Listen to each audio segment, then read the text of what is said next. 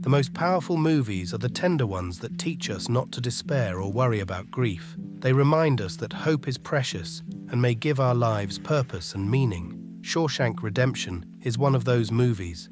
It creates a warm hold on our feelings and tells the story of men who have formed a family in prison. It is deeper than most films. It's about a lifetime of continuity built on friendship. The Shawshank Redemption was both written and directed by Frank Darabont, who adapted it from a story by Stephen King. Darabont's approach to filmmaking is unique. He allows the story to unfold at a comfortable pace, something that many other films shy away from. Andy is sentenced to prison for the murders of his wife Linda and her lover. Despite the evidence linking him to the crime on the night of the killings, he continually maintains his innocence, which Red eventually accepts. The judge who sentenced him called him a particularly remorseless and icy man. Andy initially finds it difficult to get used to prison life, especially since he is perceived as a snob by many of the other inmates. He is often attacked and raped in the wash area by a group of men known as the Sisters, while the guards stand by. Andy battles the Sisters, although doing so consistently lands him in the infirmary and occasionally in solitary confinement. The core of the movie's design lies in our connection with the main character, rather than focusing solely on him. It's about our feelings towards him, our curiosity, our sympathy, and our respect. If Andy had been the typical hero, enduring everything with bravery, the movie would have been ordinary and less intriguing. But we're intrigued by him. Did he truly commit the crimes he's accused of? Why is he so secretive? How come he walks around the prison yard with such ease, while everyone else seems burdened? Shortly after Andy comes to Shawshank, he talks to Red, asking him to find a small hammer used for breaking rocks. Andy tells Red he likes collecting and shaping rocks. Later on, Andy gives Red some money to get him some special clothes used for making rocks shiny. Then, a bit worriedly, Andy asks Red to sneak in a big picture of a famous actress named Rita Hayworth. After a couple of years, Red and Andy find themselves working together on the roof of the prison's license plate factory. While they're up there, Andy hears a guard named Byron Hadley talking about the money he inherited from his brother and how he's worried about the taxes he'll have to pay on it. Andy steps in and gives Hadley some advice, suggesting he give the money to his wife as a tax-free gift. Andy even offers to help with the paperwork in exchange for some beers for the other prisoners working on the roof. At first, Hadley is unsure, but eventually he agrees. This act makes Andy popular among the prisoners and earns him respect.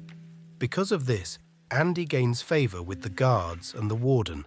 They protect him from trouble, like the Sisters, and give him a job as the prison librarian. They also make sure he has his cell without other inmates. Andy takes advantage of his new position and spends the next 20 years building up the library, making it a valuable resource for everyone in the prison. Andy begins by helping the guards with their taxes, but soon his duties grow to include hiding money for the prison wardens, like Samuel Norton, who is known for his strong religious beliefs. Andy doesn't see anything wrong with hiding the money Norton gets from construction companies.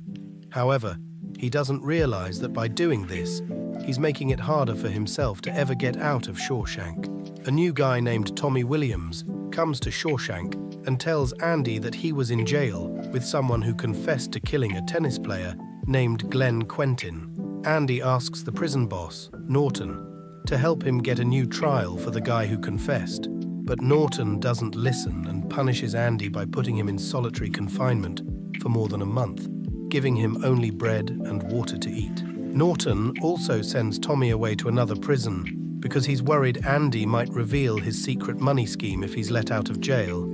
Even after Andy tries to talk sense into Norton again and ends up in solitary confinement once more, he gives up on the idea. This makes him more quiet and thoughtful, spending more time thinking by himself.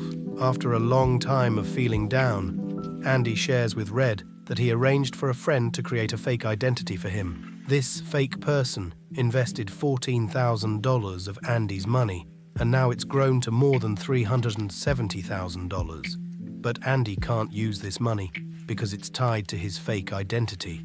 And if he tries to access it, he could get caught and lose everything. The important papers and valuable bonds are kept safe in a bank deposit box, and the key to it is hidden under a black volcanic rock in the countryside near the prison. Andy dreams of escaping one day, taking on his new identity and starting a small hotel in Mexico. He even imagines Red joining him on this adventure. Red doesn't pay much attention to Andy's plans until many years later, when the prison guards discover that Andy's cell is empty one morning. They search everywhere in the prison, but find no trace of him. It's only when Norton, the warden, angrily tears down Andy's pin-up poster that they find a big hole in the concrete wall behind it. This hole leads to a sewage drain pipe that goes out into the marshes around Shawshank. Red realizes that Andy must have been chiseling away at the wall every night for nearly 20 years, using the rock hammer and polishing cloths he got from Red. After finishing the hole, Red thinks Andy must have waited about 8 years before finally gathering the courage to escape. Despite searching the marshes and nearby towns, there's no sign of Andy. Norton, the warden, can't handle the pressure and has a breakdown, eventually quitting his job. Months later, Red gets a postcard from a town near the Texas border, but it's blank. The rumor of Andy's escape spreads like wildfire in the prison, making him even more legendary. He's not just seen as someone who got away, but as a symbol of hope. Andy never let the prison break his spirit. Currently, Red works as a bag boy at a supermarket.